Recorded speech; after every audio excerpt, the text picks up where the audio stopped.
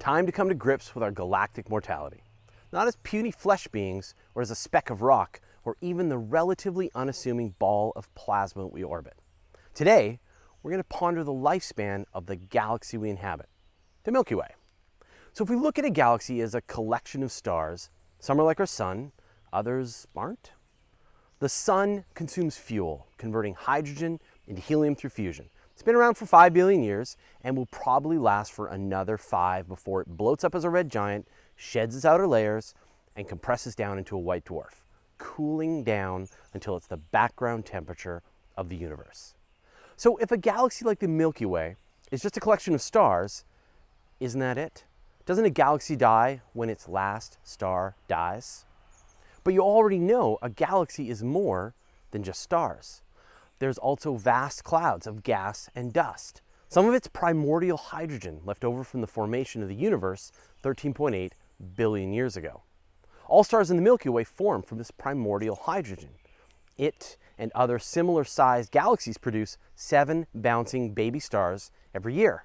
Sadly, ours has used up 90% of its hydrogen, and star formation will slow down until it both figuratively and literally runs out of gas. The Milky Way will die after it's used up all its star-forming gas, when all of the stars we have and all of those stars yet to be born have died. Stars like our sun can only last for 10 billion years or so, but the smallest, coolest red dwarfs can last for a few trillion years. And that should be the end. All the gas burned up and every star burned out. And that's how it would be if our Milky Way existed all alone in the cosmos. But fortunately, we're surrounded by dozens of dwarf galaxies, which get merged into our Milky Way. Each merger brings in a fresh crop of stars and more hydrogen to stoke the furnaces of star formation. And there's bigger galaxies out there too. Andromeda is bearing down on the Milky Way right now, and it'll collide with us in the next few billion years. And when that happens, the two will merge. Then there'll be a whole new era of star formation as the unspent gas in both galaxies mix together and are used up. And eventually all galaxies gravitationally bound to each other in this vicinity will merge together into a giant elliptical galaxy. And we see examples of these fossil galaxies when we look out into the universe. So here's M49, a supermassive elliptical galaxy. Who knows how many grand spiral galaxies stoke the fires of that gigantic cosmic engine? Elliptical galaxies are dead galaxies walking.